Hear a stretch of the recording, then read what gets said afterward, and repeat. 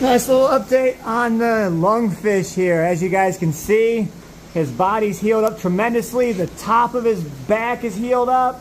Even his tail part, all that scabbing is falling off.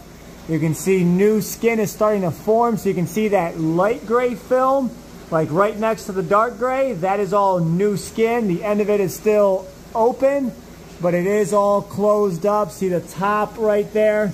That's all skin falling off. And the bottom is still a scab, but it is getting better.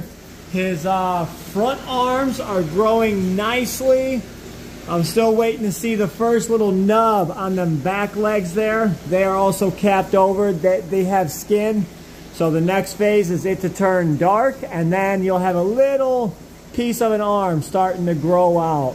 But he is definitely making a full recovery. Up there has seen tremendous improvement.